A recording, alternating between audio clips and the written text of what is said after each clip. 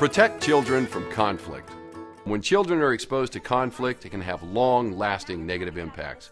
I told you to reschedule. I can't miss work. What's more important, work or your son? Come on, how many soccer games have you been to this You year? didn't come to the last parent-teacher conference. When kids experience conflict between parents, it isn't the child's fault, but they often feel guilty and blame themselves.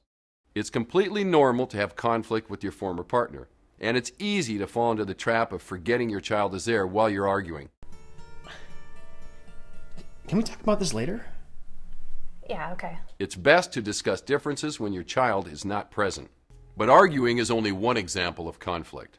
Well, it's best for your mom and I to live apart, but it has nothing to do with how much we both love you. Parents can avoid blaming each other in front of their children. We can do it again real soon. Parents don't have to ask their kids to keep secrets. I'm glad you had such a good time with your mom. Parents can show respect for the other parent. The best thing for your child is for you to find something positive to say about the other parent, even when it's hard. What's the movies with Justin? Oh. What did you go see? Surf Pandas 3. Was it funny? Parents don't have to put their kids in a tough spot by quizzing them about the other parent, even when they really want to know. Hey, can I talk to your mom when you're done?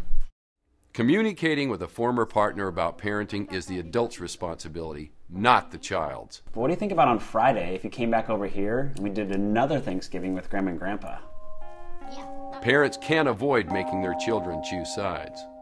Feeling frustrated and experiencing conflict with your former partner is common, but children don't need to be drawn into it.